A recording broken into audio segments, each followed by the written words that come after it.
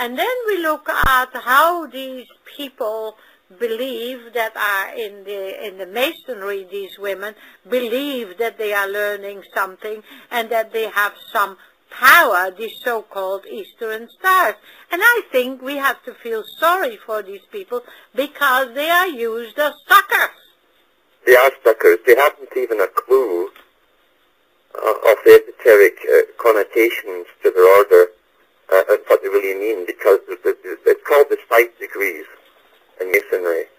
And both Pike and another Masonic historian, Mackay, talked about the sight degrees, and the Carr's Coronati Lodge in England, which is the main historical research for Masons, that's their headquarters, put out booklets on these side orders saying that although the women think they are being brought into full-fledged Masonry, it's really a way to keep them happy because they're never allowed to know the real secrets.